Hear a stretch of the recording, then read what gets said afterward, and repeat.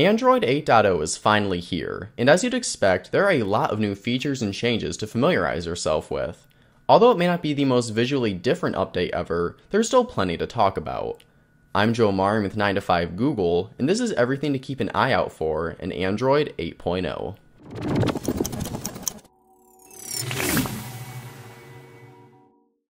Starting off with more visible changes, notification dots will now appear next to app icons on your home screen and in your app drawer when you receive notification within that particular application. The color of these dots will change based on the color of the app icon they're next to, and just like with Android Nougat, holding down on an app will show you your app shortcuts. Doing this will reveal the fresh coat of paint that app shortcuts have received, and if the app you're holding onto has a notification dot next to it as well, you'll see any notifications within said app below the app shortcuts list. You can tap on the notification to jump right to it, or you can swipe to the left or right to dismiss the notification entirely. Also new with Android 8.0 is Picture-in-Picture. When you're in an app that supports this feature, pressing the home button while a video is playing will shrink the video down to the bottom right of your screen. You can move the video around the entire border of your display, and tapping on it will reveal numerous actions for controlling your playback, including play and pause, skipping to the next video in the playlist, and even turning off the video portion and only listening to the audio.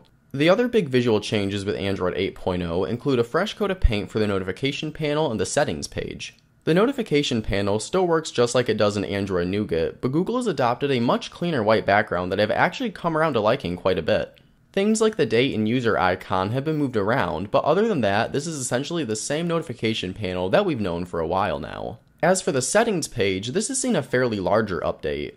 Now, although all of the settings that you'd find in Android Nougat are still here, they're now laid out in a much simpler manner. For example, instead of having 3 separate tabs for Wi-Fi, Bluetooth, and data usage, these are now all merged under a new tab called Network and Internet. The new layout does take some time to get used to, but at the end of the day, it's a much better way of handling everything than what previous versions of Android have been doing.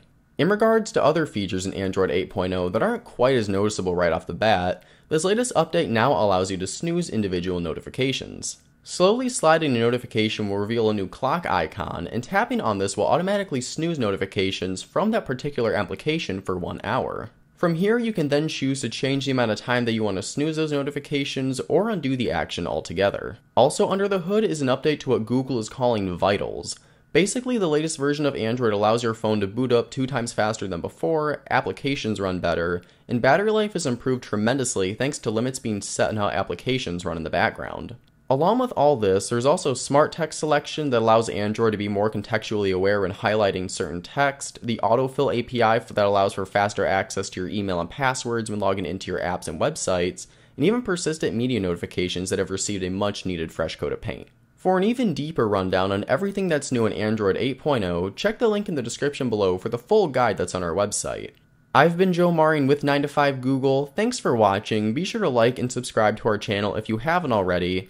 Have a fantastic day, and I'll see you in the next video.